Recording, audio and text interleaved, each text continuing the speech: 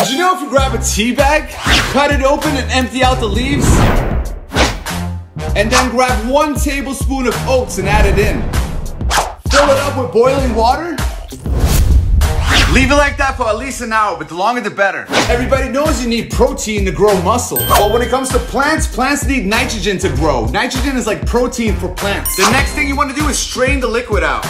What you have right now is a magical solution packed with nitrogen. So if you want to boost the growth of your plants, water your plants with this once every 3 weeks and watch the magic happen. So don't buy those chemical fertilizers when you can make your own right at home. If you accidentally snap one of the stems of your plants, here's how you fix it. Get the area wet with some water, grab a Q-tip and dip it in some cinnamon, and apply the cinnamon where the stem broke. Then grab a piece of string and wrap the Q-tip around the stem until it's straight.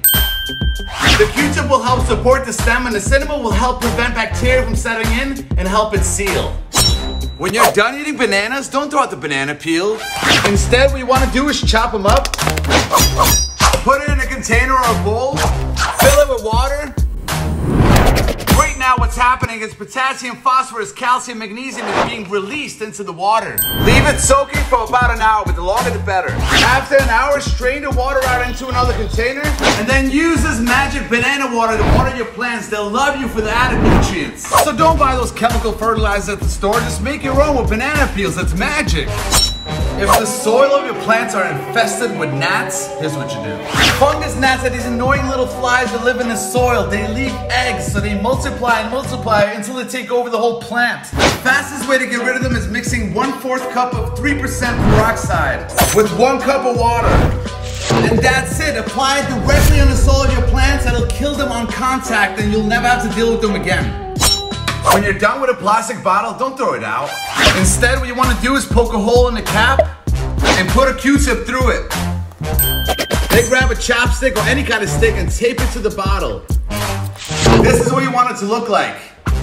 Then fill the bottle with some water, close it, grab a plant, turn the bottle upside down and stick it into the soil. What you have right now is a homemade drip system that's going to keep watering your plants slowly while you're away for a few days. This is how I kept my pineapple alive while I was away for a week. You won't believe what you can do with these things that you normally throw out.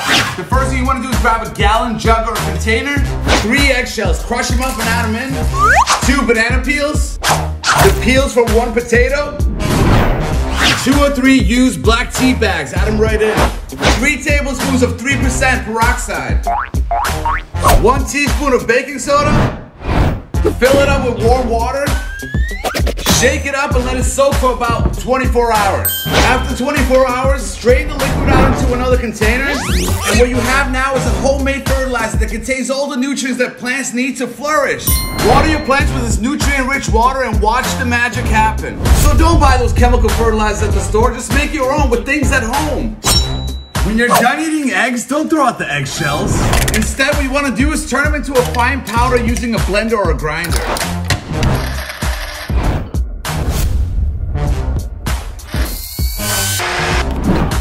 This is what you want it to look like. The next thing you want to do is add some white vinegar and let the chemical reaction begin.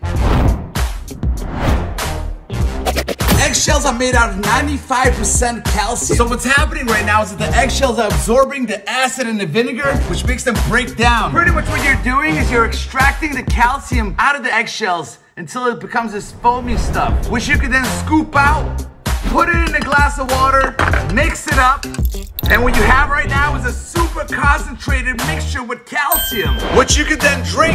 Just kidding. Which you can then use to fertilize your plants. So apply this mixture directly on the soil of your plants and let the roots absorb the calcium. My avocado plant absolutely loved this. I'm pretty sure your plants will too.